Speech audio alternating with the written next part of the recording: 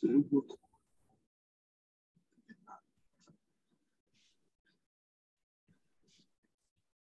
You sure you want to start recording now and then it or can you edit that out? Yeah, we can cut and splice and all of that kind of stuff when it's done. Is that easy to do? Super easy, because the viewer that it opens with is like Quick View or whatever, which has that tool built into it. Oh, okay, cool.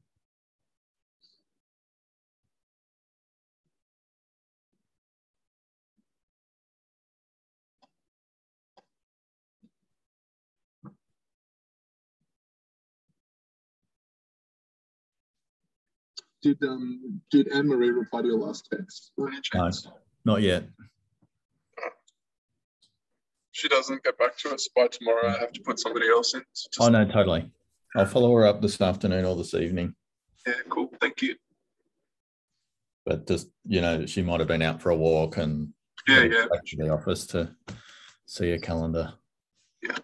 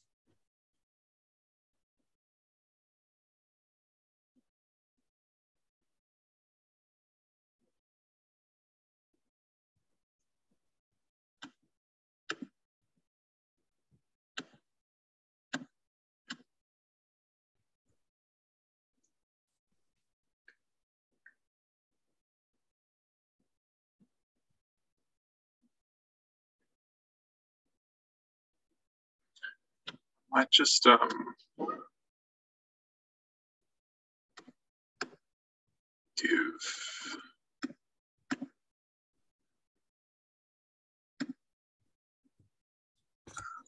send Stella and Tim the rego again. Yeah, I did. I sent them you included the link, did you? I sent them the link. Yeah. Oh, cool. That's CC on that, but and I've just got the participants open, but I don't see them there yet. Yeah, I don't see them either. Yeah. Perfect. I'm sure they'll be here soon. Of course they will be. There's 2 more minutes. Absolutely. Hello, Hannah. Hey. How are you? Sorry? You got many coming? I think 29 people have registered so far, which is not the most, but we'll see. Yeah, I gave up on registering the Griffin people. They were missing it, so it's just in their calendars. So at least they'll turn up. It's totally fine. If the conversation makes a difference to one person, I'm happy. Yeah, and if they're online, we've had that feedback already. So, and numbers online is good. I see Harold, Tom, Gerald in the waiting room. So there's some good entrepreneurs there. Yeah, might do another wrap up thing that we did the same as last time. Just a bit of a news article. What did you get out of the Weekly Innovation Challenge? That stuff. If you've got time. Sorry. I said, if you've got time. Yeah, there's always that little chestnut. There's Tim. Uh-huh.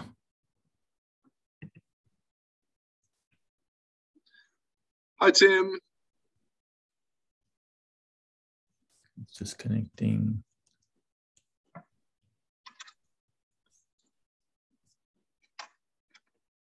Hey, Tim. How are you?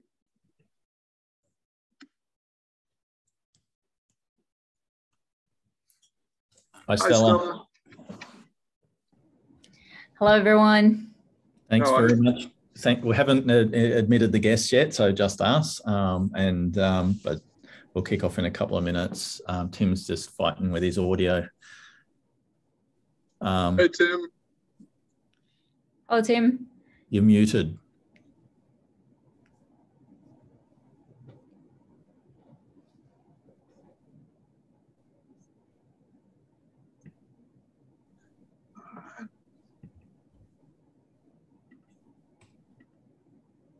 Why is there there's someone in the waiting room called Hannah Hartgers, but has Catherine Burt's face next to her name? Caitlin Burt's face, sorry. We were on a Griffin X Florida chat the other day, and there was 2 or 3 people with Hannah's name on for one reason, and Daniel just as a joke, Daniel changed his screen name to not Hannah, and then I met him like 2 days later, and it was still on his Zoom. So the whole time coming up as not Hannah. It was hilarious. I've got 5 Hannah Hartgers in the chat now, so we'll see how. Oh no! You're very popular, Hannah. The game of who is the real Hannah. Yeah. Tim, is your audio okay? I can't hear you. You're muted, I think. Let me. Yeah, there we are. Oh, great. Gotcha. Awesome. So while I say thanks again for joining us and all of that sort of thing, really appreciate it, Tim and Stella. I think we can probably admit the people in from the waiting room and we'll sort of get going. Everyone happy with that? Yep, that's great. Sounds good. Awesome.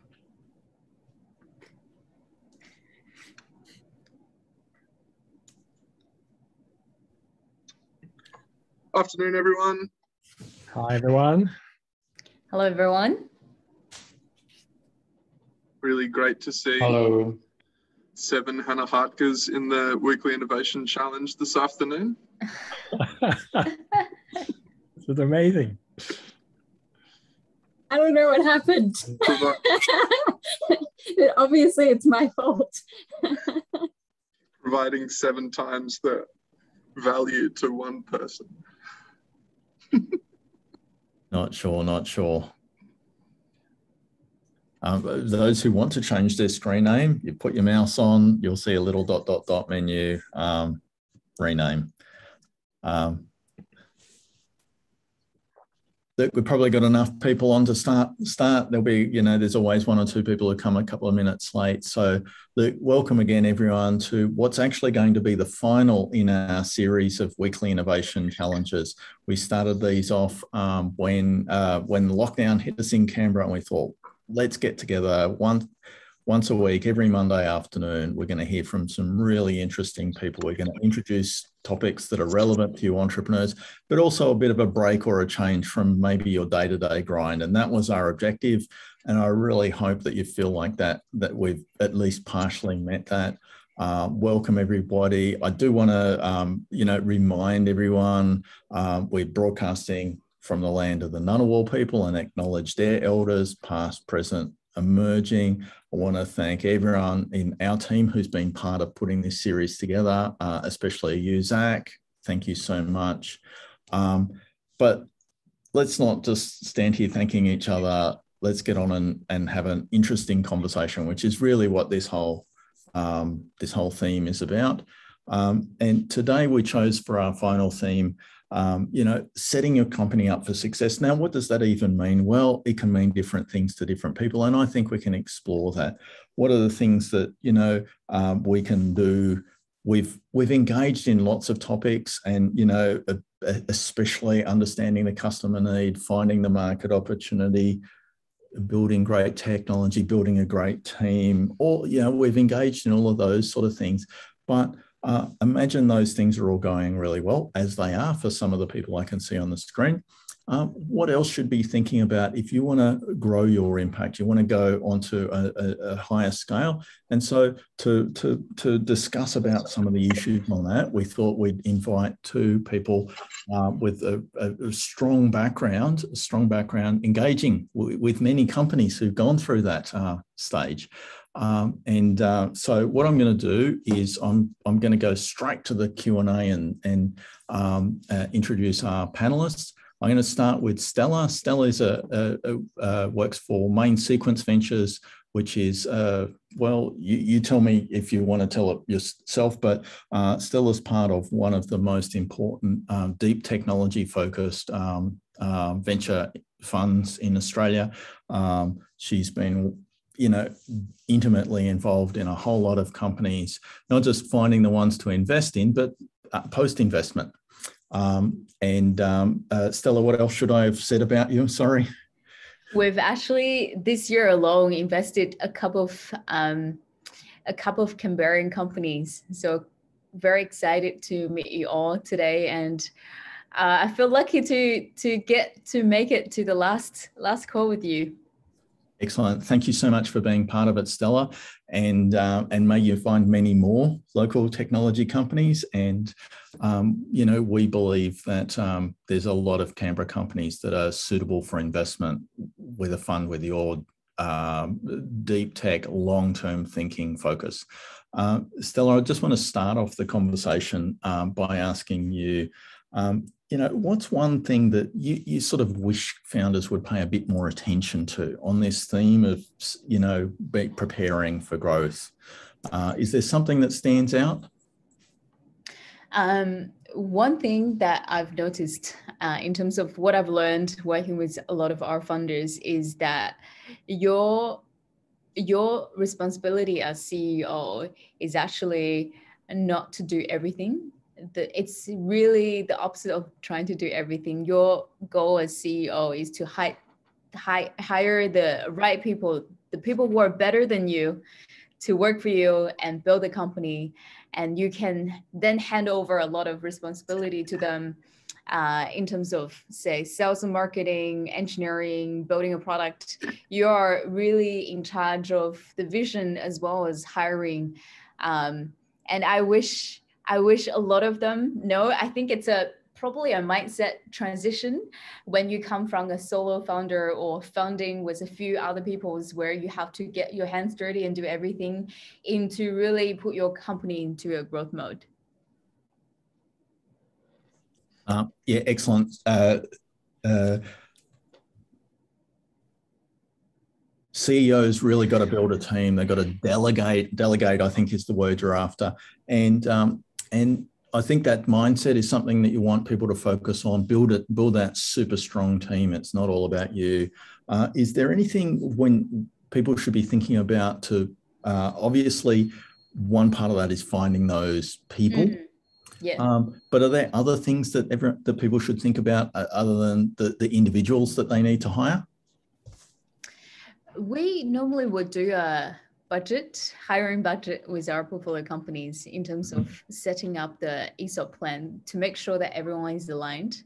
You will tell everyone where you're heading towards and how they can get involved in the whole process, especially when you have a set of funding to use in the next few years. This is probably more for venture-backed companies, but also more so for normal companies as well, because when you're doing your forecasting and when you're planning out your growth trajectory, the people are the resources who are going to fund those growth. So having a budget to think about how many people you are hiring, what kind of function you are hiring, and write a job description that describe your team culture the best. Because when people read about you, a lot of times the job descriptions is how they get to know you and the role in details. So really communicate how the team work together and how you treat each other, I think is very, very important. You can definitely see a spectrum of different style of companies just from the job descriptions that they write. And then from that time on, the planning, the communication, as well as finding people, then getting them embedded in the team. I used to work for a company. I used to work for startups as well. what I liked about how it worked, it's a company with a really, really strong culture. What worked out really well is that they pair a new employee with an older employee as a cultural mentor. They will take each other out for like a coffee just to talk about how the company is like. And usually you get paired with people who are in different departments. So they can also teach you a little bit about what's going on in other functions. So that really helped people to feel welcomed, embedded, as well as start that cross-functional conversation, which is quite important if you want to build a company that can be a little bit more integrated as a whole down the road, rather than more working the silo. Yeah, awesome. And one of the things you mentioned as part of that, Stella, is culture. And thinking about the culture of the team that you want to build is something that's very important. We've done a little bit of discussing about culture in this series today, and we might come back to some of that. If it's okay, I might first, though, get Tim into the conversation. For sure. Tim Hirst is former, do you count yourself as a current professor, deep scientist, startup founder, runs a vaccine company, but also a very active investor and company director who's really supported a lot of companies through their growth, early and growth stages. Tim, super happy to have you part of this. Anything that I've missed about that people should know about you? No, that's fine. No problem. And so, Tim, I'm going to give you the same question as Stella. And what do you think's one thing that founders should pay more attention to as they're preparing to grow their businesses? Well, I tend to think of really from day one, thinking about a company as being a global company. Most technology is not parochial. It's not going to be country specific. And so really you need to have that sort of global mindset right the way through the organization. And that means tapping into expertise around the world.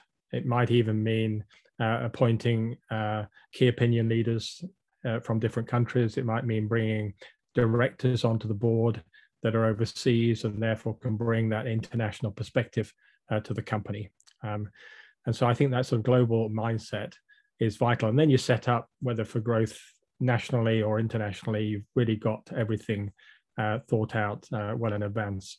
The other thing is not to run out of money. And so you need to think about your investment thesis and the way in which you're going to raise money. And that means a clear understanding of where the inflection points in value are, what the prospects are to raise money. And then you should always make sure you realize that if you can raise more money, you should, because usually you'll need it. And there are always issues and problems that come up. And if you raise a little bit more than you really thought you needed, you'll be thanking yourself that you did. Awesome. And born global is the phrase that, some big thinking investors really like to use. Sorry, just a slight sidetrack. Someone's asked on the chat, what do we mean by the phrase deep tech? And it is a bit strange. We mean difficult technology. It's often come out of research, or actually, Stella, do you have a definition of that?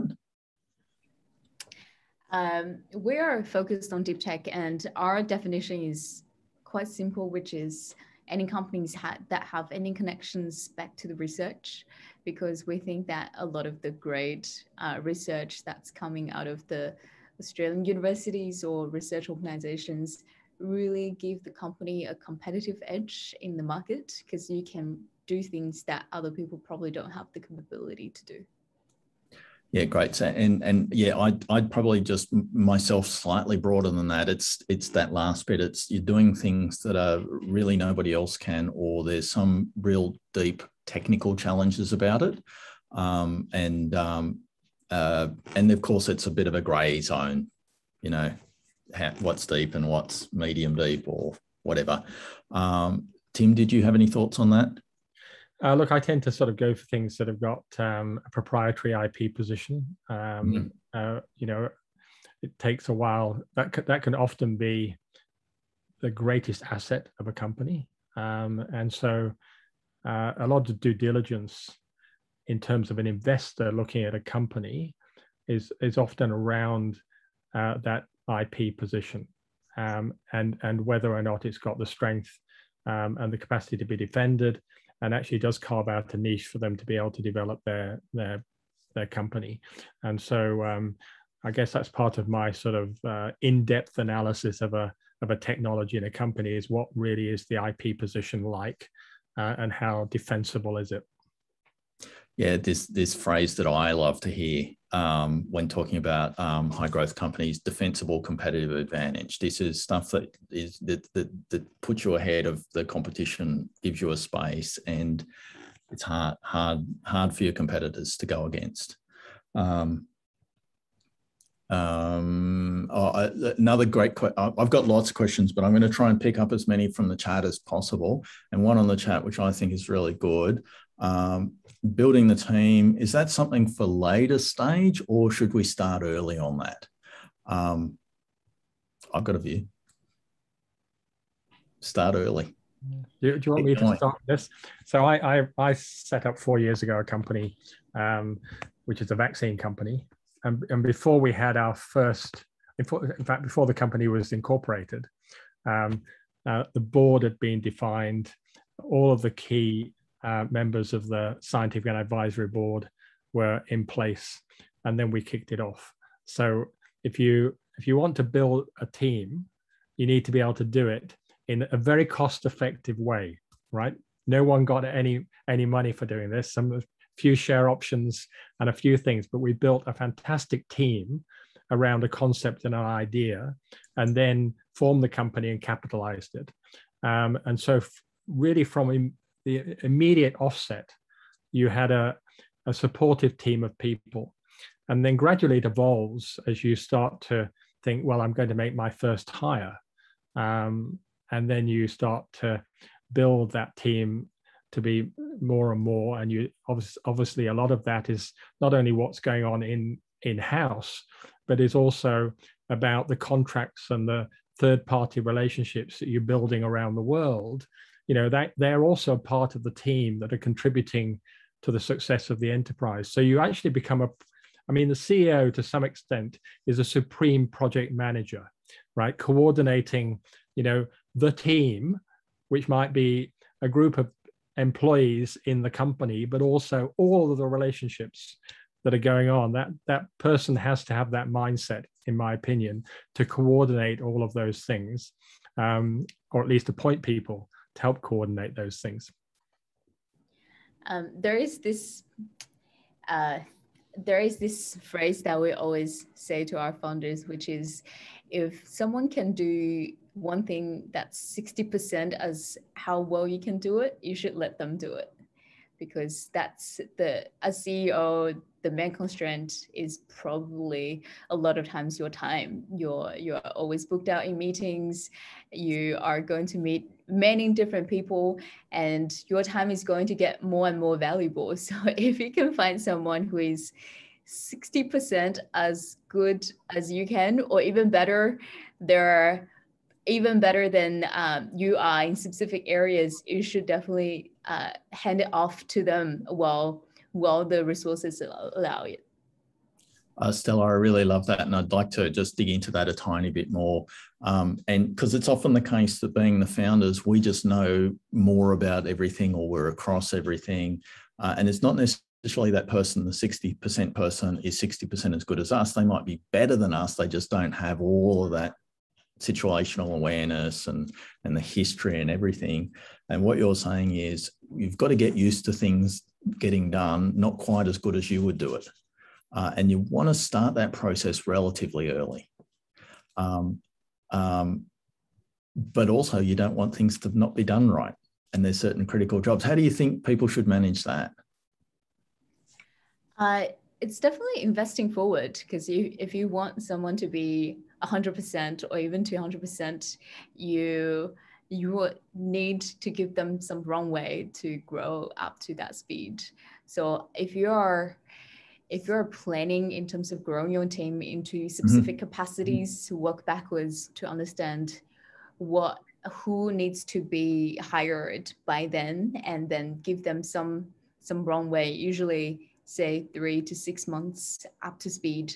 In some cases, we've seen there are absolutely brilliant people who might just need to know a little bit more about the business, the team, to get used to the industry, and they can grow quite rapidly within that year and grow hopefully from 60% to say 200%. And the other thing I think is to bear in mind that it's a constantly evolving situation, and that whilst a person might be perfectly suited for a particular role in those early few years, as the company changes and grows and there are more demands, it's quite appropriate for people to move either sideways or into a different role. They don't necessarily need to stay in that role. You might, in fact, want to bring somebody else in who you perceive is now ready to take on that particular function, but in the context of where the company now is. And then that can also be a challenge. And it's also then about how do you build a culture that allows for those changes to occur, still keeps everybody focused on delivering for the company, but recognizes that these changes are necessary. I'm going through that at the moment with one of my companies, and it's actually quite an interesting thing when you have to tell 2 directors it's time to come off the board, but actually to take on a different role in the company, because people get used to certain roles and they think that that's where they should be forever, but in fact that's not the case. And it's really important to find a way of building the team which recognizes that nothing is permanent, right? There has to be scope for change, and it might be necessary to do that. It's a really interesting dynamic, Tim, because there is that interplay between, you need that flexibility. People's roles will need to change. They'll need to develop and grow, but also you're trying to set yourself up in advance and get ahead of the curve. There's also unknown things that will happen. And so you've sort of, how do you think best is to address that? Look, it's like playing chess. You need to know what your move is in three moves ahead at least, and you need to just really be thinking about how do you build an organization. And I'm not necessarily a fan of 5-year plans, but you really do need to have a sense of where you're going and what you need to build, and see that as a stepwise process. And so you do need people with vision, and you need people who are leading organizations who've got that capacity to sort of map out in their own mind and then articulate it to the team and to investors, and actually then execute. I mean, to me, the biggest challenge of any company is not necessarily the ideas, it's the ability to execute on those ideas. And having the right people who can do that in an organization is the top priority. And if people can't execute, then you have to find a way around that, and maybe even move people on if they're not capable of doing that. Yeah, if they're the wrong fit. But also, as Stella was saying, try and give people an opportunity to grow and develop their skills. And I really like that whole picture. One of the things you've got to do as you build a company and go from super early startup mode to really company mode, there's a certain amount of discipline involved, and there's certain systems you've got to do, financial reporting and other reporting, and they might be sort of the boring bits or something like that. But what are the things that you'd really particularly point out for founders to think about, emphasizing or focusing on early? Well, it's a bit like the sort of think global from day one. So not that everyone necessarily welcomes this, but I like to be ahead of the curve in terms of what you need to do. So, I always advise companies, make sure that your financial statements are full general purpose audited financial statements. They don't need to do this. If there are a private company. But if they get into that mindset of full disclosure and making sure the finances are properly managed, then in fact, it's quite nice 3 years on from then to be able to go to investors and they say, oh, can we have copies of your last 3 years audited financial statements? And you say, of course, and hand them over. It's actually quite nice to do this. You don't have to do it, but I think it's thinking about how do you structure things? How do you organize board meetings and make minutes of meetings so that it's clear what's been agreed? You know, there are ways in which you can organize yourself, which does ultimately make life much easier down the track. So I think if you're a PTY limited company, start to behave a bit like a public unlisted company. And if you're a public unlisted company, think as if you were going to be listed and start to behave a bit more like that. So just always be ahead is what I would suggest. Trying to be at the next standard. Operate at that standard. And one of the things I've always noticed is when you invest a little bit more in some, report or getting the finances right, you're always glad later. And it's typically less work to do than you fear about it. Yep. Stella. Yeah, it's a lot of people feel like finance are very boring stuff, but a lot of times you can extract very valuable metrics from it as well. If you're running on subscription, for example, how you report on your finance and how the numbers actually change month to month will be a pretty good indicator in terms of whether the company is growing. And quite a lot of companies probably don't get it right in the very beginning, and it takes some time and probably working with more experienced people to get the metrics right and probably have everything into a more visualized format so that you can use type of data for decision making. I think apart from that, in terms of what are some boring things that you probably need to consider a little bit, as Tim mentioned, going global is quite important. Making sure that you are across in terms of thinking ahead, in terms of opening up overseas office and what that involved. When you're hiring someone, say based in UK or US, it will be different regulations, so the payroll will be different. And if you're issuing ESOP for them, do you have an ESOP plan in place?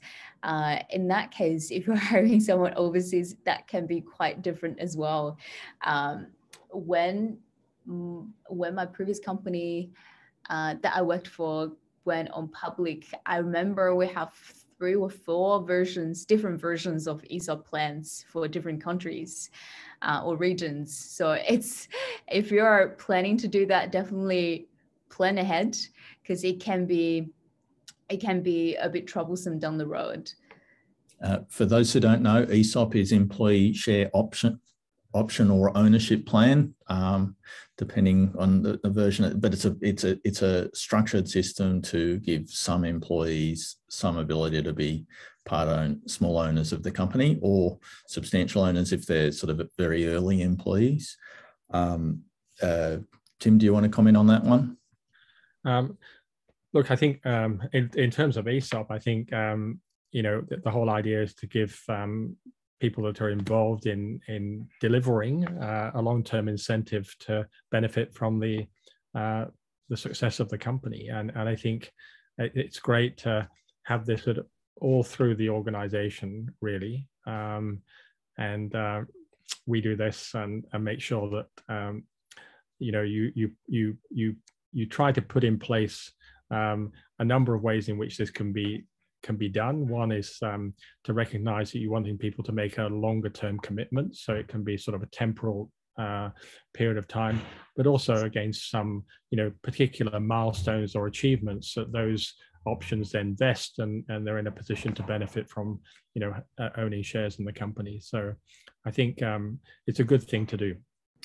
Another thing that I forgot to mention is definitely have a plan to do performance review. A lot of startups do not do that. And when you scale a team beyond, say, the initial few people that you can have lunch every day, it becomes a lot more difficult in terms of making sure that the team is aligned and everyone's performance need is adjusted, and it will hopefully help you to identify if someone have a different growth path in mind, as Tim mentioned, in terms of different functions or different roles, that will help quite a lot in terms of retention, as well as making sure that the team is aligned. Yeah, awesome. Everyone, please do think of questions and put them on the chat, because I want to have as many audience questions as possible. I've still got lots more questions to ask Tim and Stella.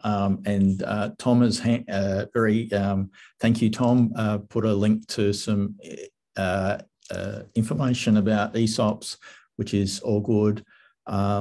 So Melissa has asked, any advice on managing company growth over time? There's a saying that things start to break each time you grow from 10, 30, 100 people. There are sort of team sizes where there seems to be a bit of a stepwise shift.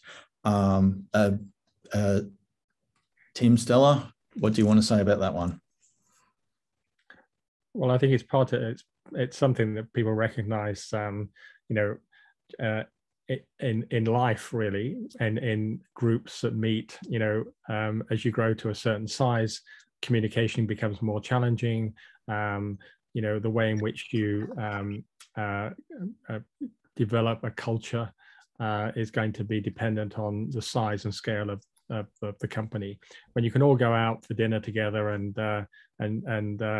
talk in that sort of way, it's one thing. If you've got 100 people, that's clearly not going to be easy to do. And so it's going to be down to levels of communication and creating that team spirit.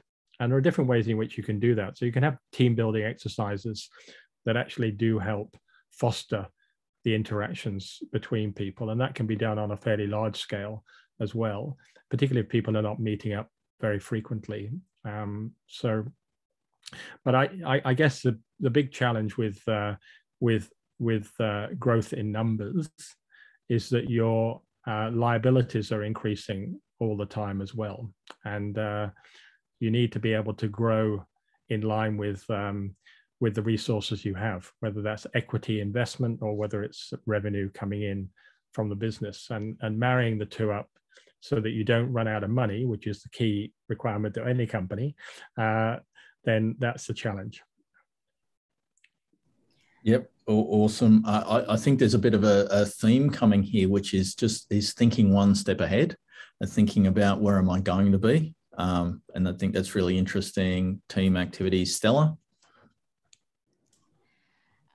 Yes, and also adjust to the market. For example, one of the common issues that comes up in the technology market recently is that the salary is increasing, and a lot of people might get poached.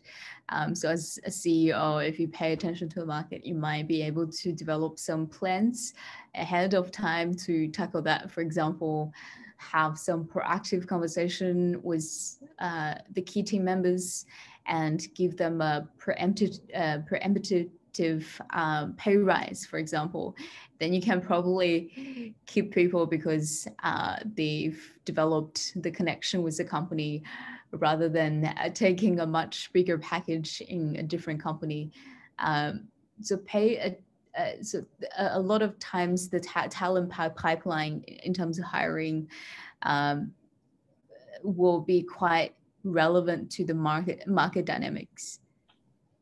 Yeah, and it's all about building the right team, as you said, right? I think at the beginning is a really critical part of what actually creates that growing company. And it is worth taking independent advice on this. I mean, I think sometimes you need to take a group that can look at remuneration, pay scales, and how it compares with other similar organizations. I think sometimes it's just useful to be aware of the market. There are quite a lot of reports published on an annual basis by various organizations which look at this in different industries, so you can get a feel for how things are progressing. But you do need to stay with the market, and I support that. And I think as a company does grow and has got slightly more resources, you should increasingly be willing to pay experts for expert advice. You know, for example, on remuneration, there's people who know exactly what the current state of the salary market is and all of that sort of thing in a way that it's very hard for a generalist to be. So, and there's many other sorts of experts that you should be including in that broader team we talked about. Stella? Yes, I agree in terms of paying additional for expert advice, and even ourselves as a VC fund, we sometimes will kind of chatting to people about the state of the market and get them to do some review in terms of whether it's remuneration. Actually, Think and Grow will have a pretty in-depth salary survey across all the Australian startups. So they're doing a new one this year as well. I don't think they have launched, but it should come out soon. Highly recommend that everyone have a check in that. I find it quite useful to show you how much. It's probably the data right now is probably a little bit lagging, but you can see in terms of the benchmark how people do the salary benching in terms of how much you have raised, how big the team size is, the title, as well as the percentage that you give to your employees as well as advisors. So I can't quite multitask and find a link to that. We'll probably try and put it on the chat if possible. Oh, there it is. One of our Hannahs has done that. Excellent. Thank you. Really useful. And it sort of leads into a couple of the questions that are already on the chat about the team. Daniel's asked a little bit about what are there sort of standard amounts of equity? Looking at that report might give people a bit of guide, but it's, how long's a piece of string would be my answer. Tim or Stella, can you add anything to that? Every company do it differently depending on if you think about it, the founder shareholding division is also quite different. So it's really case by case, but the general principle is that we encourage our companies to give every individual people in the company some sort of shares. It doesn't necessarily need to be always significant amount of shares. You will reserve a pretty good chunk. Usually for every round, you will have around 10% or sometimes even a bit higher to give to very significant hires and future team building. So for example, if you're hiring a very senior sales person or a very senior engineering person, you will be able to give them a bigger package because of the ESOP plan, for example. Another general rule is the people who are contributing more are going to get more, and the people who have stayed longer and take more risk will get more. That's probably coming from the essential need, a human need for fairness.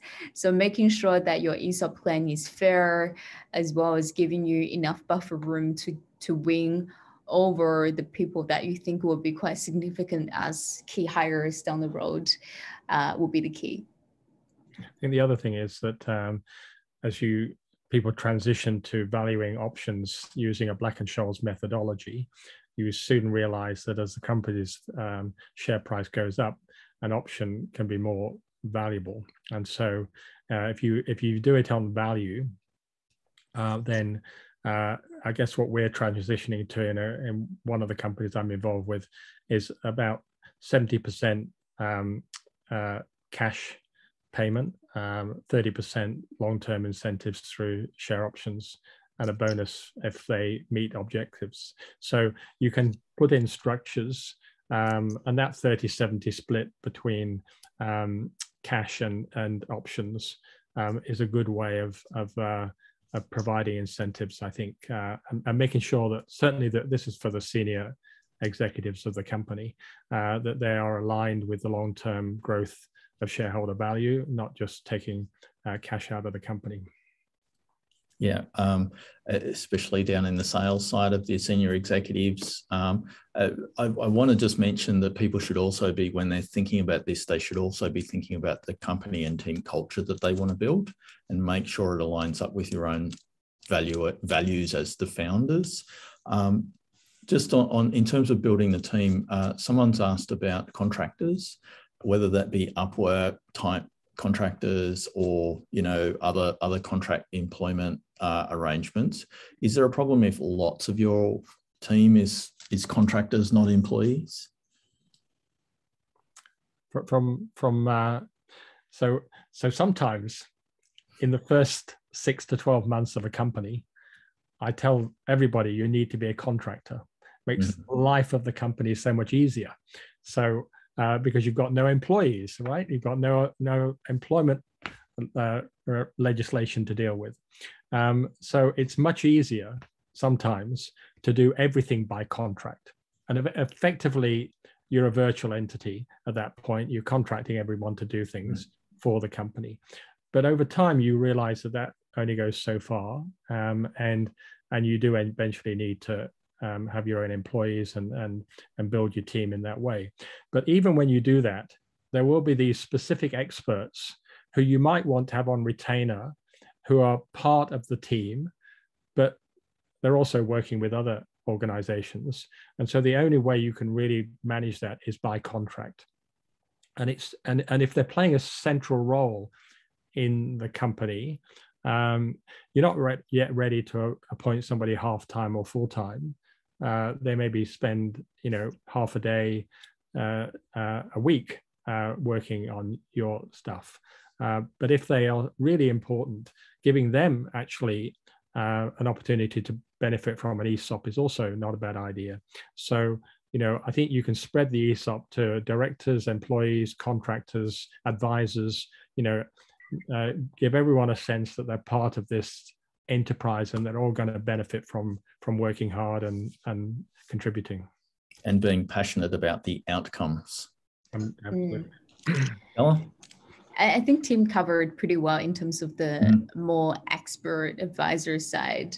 But for the specific platform that you mentioned in terms of Upwork, a lot of the services are more commoditized in terms of if you hire this person to do it, the outcome might not be vastly different from if you hire another person sometimes. For services that are a bit more standardized, it's probably fine to use contractors, especially for one-off projects. But for stuff that's really specific for your companies, you probably want someone who have learned about your company's product in a very specific way. And that is what contractors probably can't do, especially on the freelancing basis. So you would, for those kind of important roles, you would definitely want to hire someone as full-time, making sure that they are dedicating all the time that they have in hand into the company growth. And I think a lot of the more proactive or creative strategic stuff down the road are probably going to come from your team, instead of when you're interacting with contractors and give them instructions to do everything.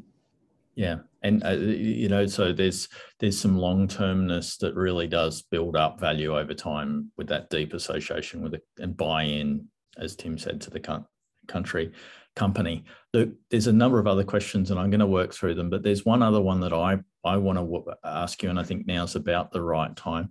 I want you to think of a company or a founder that you've worked with and thought you've thought, wow, that's clever.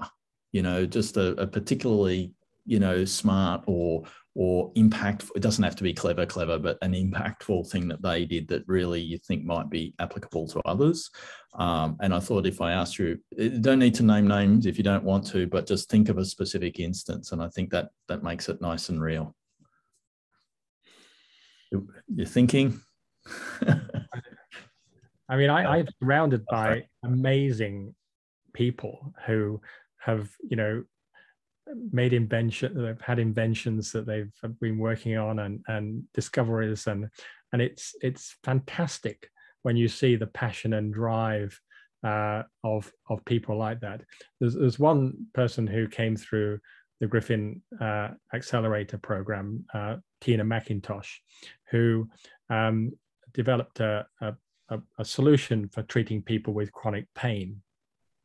And it was a lived experience for her. She'd had 10 years of chronic pain, and started to realize that there was a lot of new thinking around cognition and brain science, which linked the way you were thinking or rewiring your brain to cope with chronic pain. And there's a lot of solid science behind all of this. And she figured out, based on that, a program that worked for her.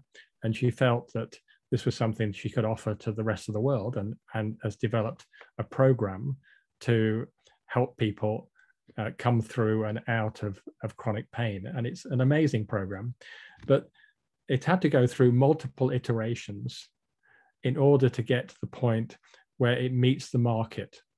So the first product that she was selling was direct into pain clinics, and we were making $200 per treatment. She next tried to launch it over the internet as a direct-to-customer offering at $29.95 a month. And now she's offering it direct to insurers, and they're paying $8,000 per patient. So sometimes you have to figure out how do you access this market? You know you've got something of value, but where's the market? And in fact, by going up in price and finding out who was the real customer, and it's not really the patient. In this instance, it's the insurer, and it's hugely valuable.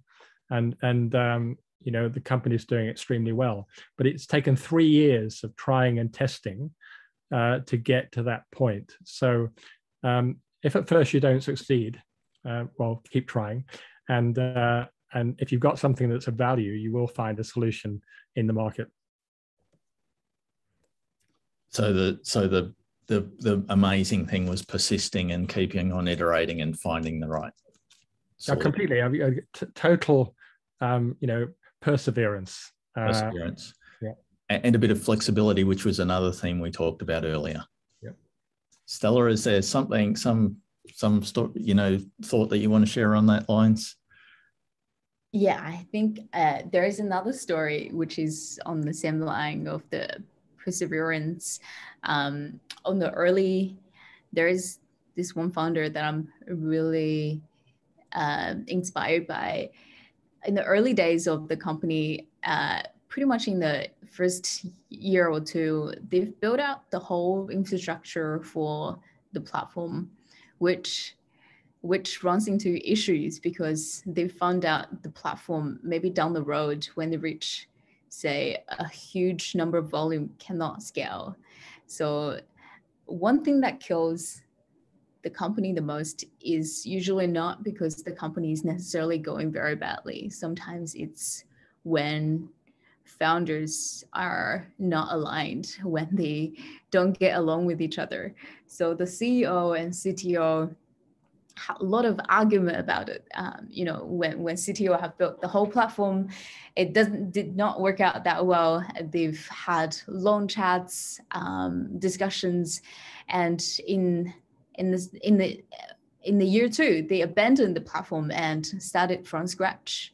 And they continued working with each other with a lot of trust into that relationship. I think it's really, really hard to do. You have to have a lot of belief in your company vision as well as in your team to make sure that you are working effectively together. And on that, they've eventually did very well. On that, I think the lessons is be persistent. Things does not always work out on the way that you want them to be, especially around the tech or the product, even sometimes the market. But at the same time, it's rare to find people who will stick along with you. So I really cherish those people and have a lot of trust in them, and go through a lot of difficult times with them will be quite treasureable memory. Yeah, that's one story that comes out in my mind when Tim shared that. Yeah, thanks, Stella. And actually, Marcus asked me to ask you about dealing with disagreement between founders. And you've just told a story there where now sometimes there's enough core in common, and that disagreement ends up being, directed into positive action. But, it doesn't always. And in terms of structuring for success, especially if there's disagreement early, there's a structure that we love to put in called vesting, where founders might, earn their share of the company over a few years, so that if they get misaligned and exit early, they're not still half an owner of the company. I can't believe we got to this point of the conversation and I didn't think of asking about vesting, because it's such an important concept. We're getting short on time, but any quick comments on that? No, I think there's a question on investment. Oh, yeah. As a pre-revenue startup, is there any advice on securing investment? Well, the first thing is to find an investor, and it's not necessarily a trivial exercise. Now, there are investors like Stella and VCs, and you can always attempt to talk to them. But a lot depends on what type of investor you're looking for. And I've often said it's good to attract deep-pocketed investors, because very rarely do you only want one investment round. It's often that you need multiple investment rounds. And the hallmark of a good investment strategy is to have your early investors continuing to invest in the company. It sends a great message to new investors that your existing shareholder base wants to back the company. And to do that, you need to understand the appetite of your investors, and they usually have to be in there for quite a long period of time. It's very rare that there's a quick exit. So, you're with these people for a long time. So make sure you pick the right investors. When I'm in the US talking to people about investors, people sometimes say, oh, there's some terrible investors and there are some good investors. And actually having the wisdom to understand one versus the other is critically important. And you only do that by doing due diligence. You need to understand what they've invested in before, how they've treated the companies, what their expectations are. You need to understand what that relationship looks like. In the same way we talked about the importance of the team your employees, don't forget your shareholders are also part of the team. And they're investors in your enterprise, and they want you to succeed. So figuring all of those things out is critically important. Picking the right investors is more important than actually getting the money in early and picking the wrong investor. No investor is better than the wrong investor. I think the trick is to find out what's wrong. Stella, did you want to add anything to that? On that, one advice I find quite useful for our company is that be always in the fundraising mode.